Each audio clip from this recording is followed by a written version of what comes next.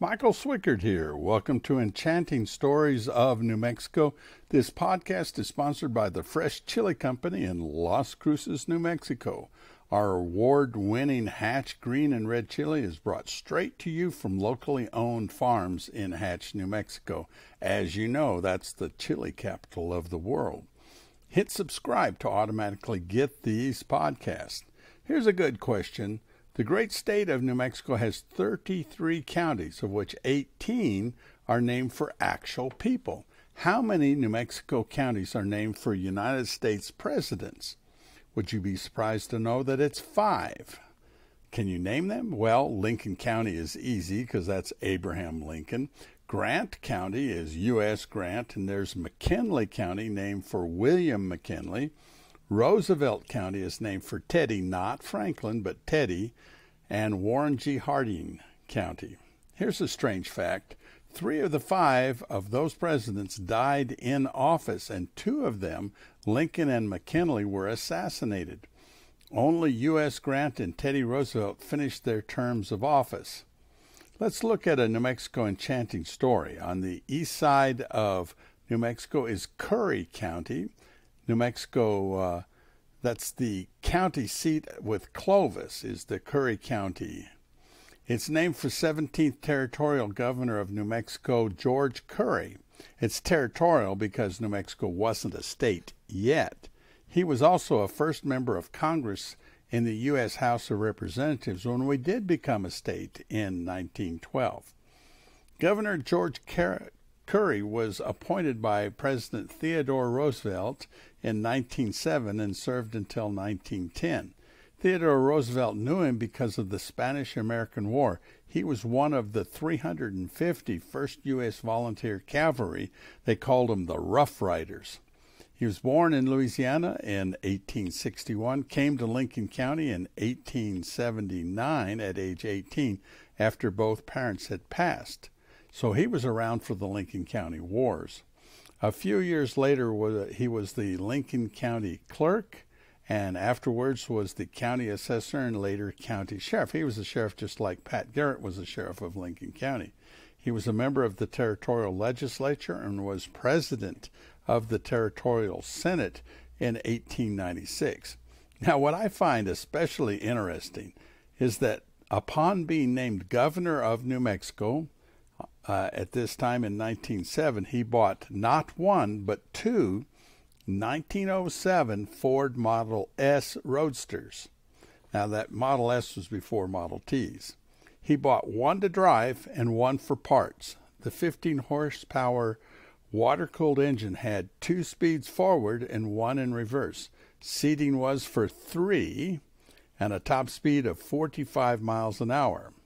There were about 5,700 of these made in the United States by Henry Ford before he started making the Model T. The Model S was the final right-hand drive car that was produced by Henry Ford.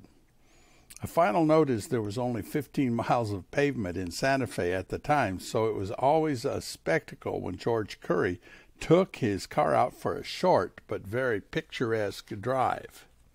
In this fast-paced world we live in, here's an interesting story. In 1857, a government contract was awarded to the Butterfield Overland Mail Company to deliver mail from St. Louis to San Francisco, going through El Paso and Las Cruces. The contract stated it must be done quicker than the several months it was then currently taking. First time it went 3,000 miles in 24 days. Now, ordering jars of chili from the Fresh Chili Company is ever so much faster and quite delicious, we might say. P.S. We use FedEx, UPS, and the post office, so the horses have been retired. Let's talk New Mexico birthdays. First up, someone born in Albuquerque in 1939. He was from an auto racing family. His son and brother were also Indianapolis 500 winners. He is a 4-time winner of the Indy 500 and only the 3rd racer to do so. At age 82, he passed on December 9th, 2021. We wish a happy birthday to Al Unser Sr. Thanks for all the great racing moments and for bringing us Al Unser Jr., also a great racer. Also born in Albuquerque is TV actor Nick Welshler, who is best known for being in the drama series Roswell. He left Albuquerque right after graduating high school and spent 9 months trying to land a role. I bet those were 9 pretty tough months. But he did, and he was on the TV show also, Malcolm in the Middle. He has 7 brothers. Think of that. At mealtime at the family dinner table, 7 boys. Whew, I bet they all like green chili. I have 2 other notable people, both born in Albuquerque. One was a U.S. Senator, the other a Pro Football Hall of Fame defensive back who was a 10-time NFL Pro Bowler, was the winning side several times in the Super Bowl. There is not that many former U.S. Senators, so I bet you already guessed that that's Pete Domenici. The other birthday is Ronnie Lott from the San Francisco 49ers. Pete Domenici, incidentally, this is an interesting part. He was an athlete and was a pitcher for the Albuquerque Dukes, the minor league team. Pete also taught mathematics at Garfield Junior High School in Albuquerque before going into politics and being the last Republican to be elected to the U.S. Senate from New Mexico. Now, lots of people saw the landing of the Space Shuttle Columbia in 1982 at the Missile Range's Space Harbor over what was then called Northrop Strip. It's an old lake bed that was selected for the backup shuttle landing, backup shuttle landing, because it had to be 35,000 feet long for the space shuttle to be comfortable landing there. The space shuttle was already landing in California, and they had just started a runway at Kennedy Space Center, 35,000 feet long, and they wanted one more place just in case. And it happened. There was rain in California and rain in Florida, so the only way down for the Columbia was New Mexico. Initially, it was a drone area, but the name changed when the Space Shuttle Columbia landed. And yes, I was there and took pictures. I even have pictures of a crane putting the Space Shuttle Columbia back on the 747 to fly it to the Kennedy Space Launch Facility.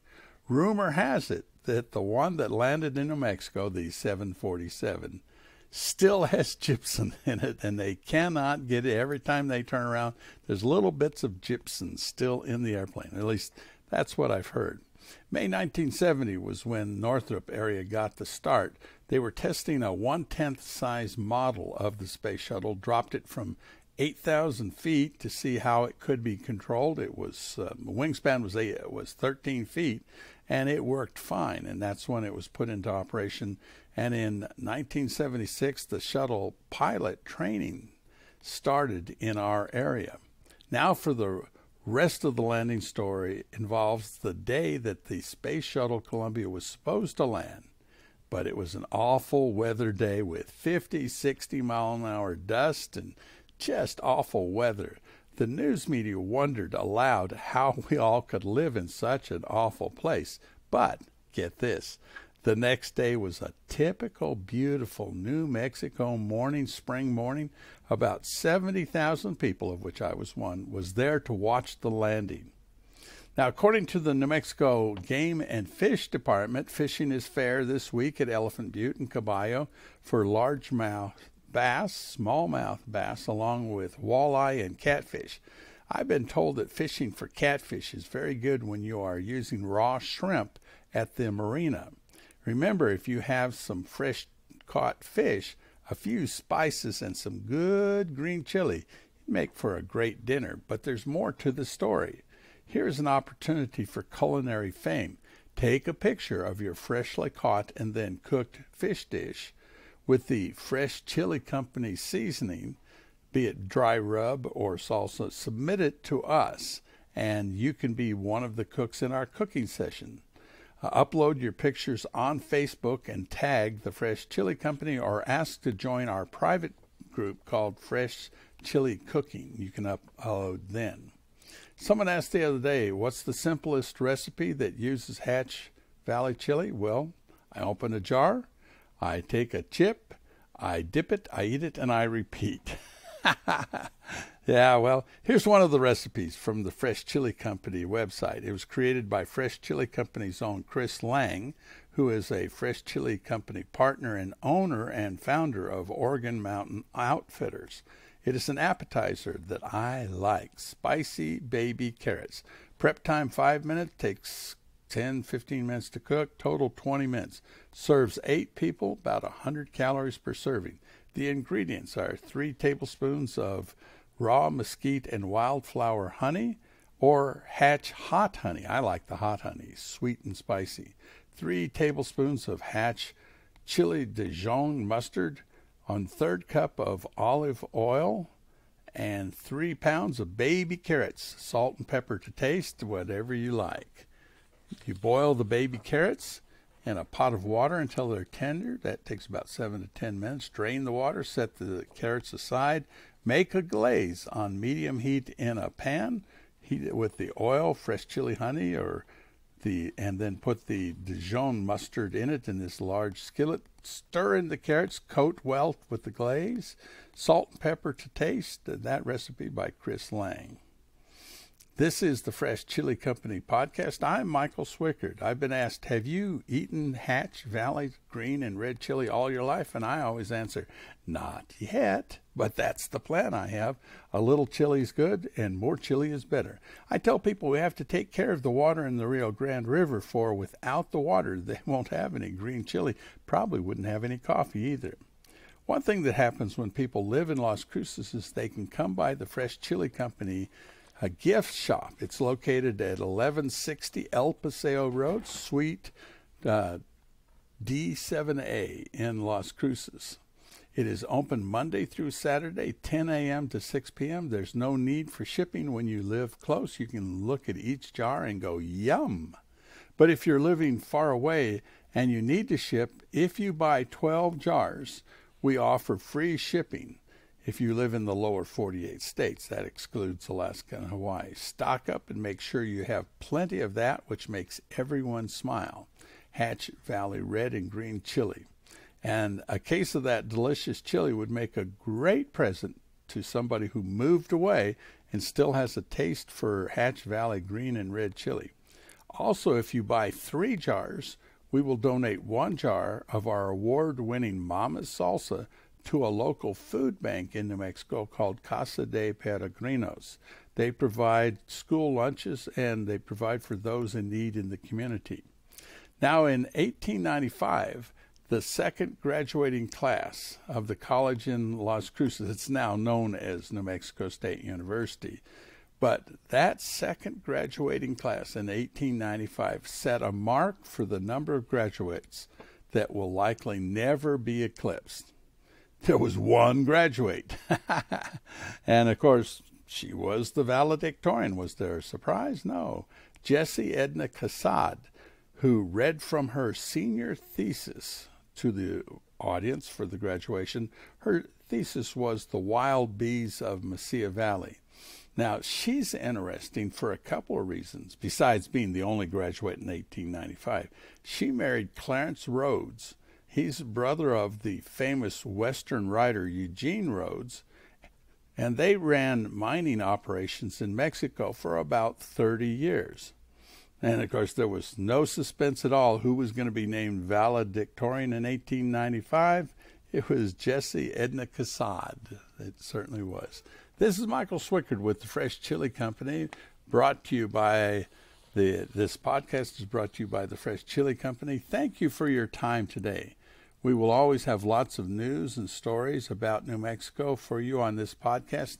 If you have something you want me to talk about in history or agriculture, you can send a message to michael@freshchilico.com. Fresh Chili Co. is all written together, no dots until you get to .com. So michael@freshchilico.com. Have a great rest of your day. Oh, and eat plenty of good Hatch Valley chili. Like I always say, some chili's good, more is better. Bye for now.